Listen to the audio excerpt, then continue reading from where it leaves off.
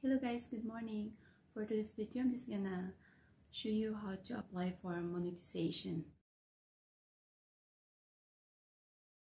So, okay, punta lang tayo sa YouTube channel natin. And then, YouTube Studio. On the left side, mayroong $sign. Monetization. Click natin. So, dito natin makikita lahat ng requirements ni YouTube. Yung 1,000 subscriber and 4,000 public watch hour. So, pag nakumpleto na natin lahat na requirements, magkakaroon na ng check doon sa tabi ng 1,000 subscriber at saka 4,000 watch hour. And then sa baba, may nakalagay na apply now. So, click lang natin yan para mag-apply. Ayan, click natin. So, dito mayroong step 1, step 2, and step 3. So, yung step 1, review partner program terms. So, kung may mahaba kayong oras, pwede nyo basahin lahat yan. Ayan yung step 2, sign up for Google AdSense. And then yung step 3 naman, get review. So, click natin yung start.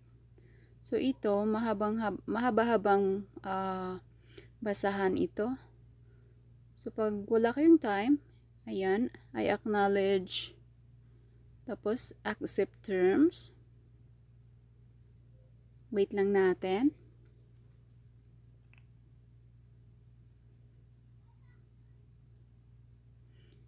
Ayan, done na yung step 1 natin. So, click natin yung step 2 para sa AdSense.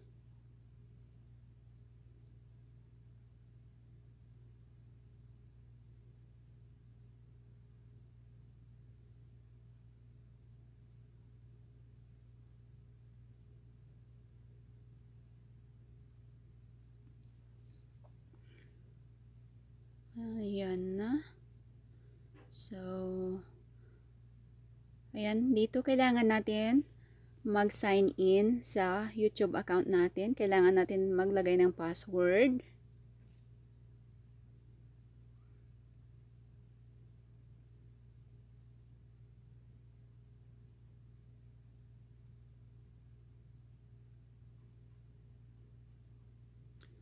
So, dito, tatanungin ka lang kung mayroon ka bang existing account. Pag wala, di-click mo yung no existing account. Then, continue. So, madali lang. Medyo nakakalito din. Pero, basahin nyo lang at sundan nyo lang kung ano yung sinasabi. So, ito na yung YT account ko. Ito kasi actual na account ko talaga nung nag-apply ako. So, ay nakalagay yung YouTube account ko dyan. Then, dun sa right side, if gusto mo palitan, may nakalagay, use a different account. So, mamili ka kung ayaw mo nyan. So, dito, ito na yung nasa AdSense. So, basahin nyo lang.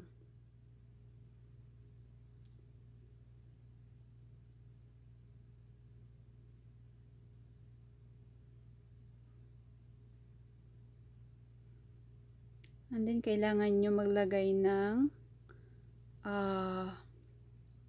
country kung nasaan kayo.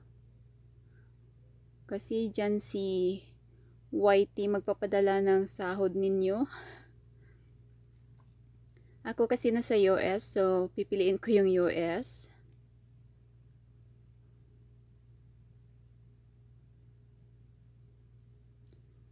Then, another terms and condition. So, agree lang tayo. And then, continue.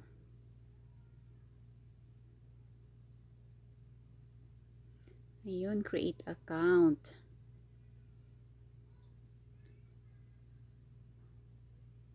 So, ito na yung ads, guys. So, pwede kang mamili ng gusto mo or pwedeng si AdSense nang maglalagay. So, yun lang kasimple. Madali lang.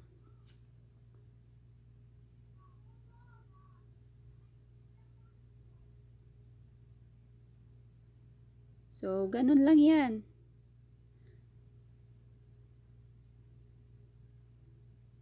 So, dito kailangan natin maglagay ng ating personal information like address. Kailangan natin maglagay ng address natin dito. So, pag-isipan nyo kung saan nyo gusto talaga ilagay kasi kung mailagay nyo na yata, hindi na pwede palitan.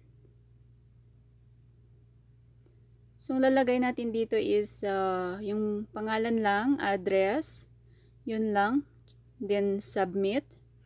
So, ayan na, almost done. So, antayin lang natin na matapos.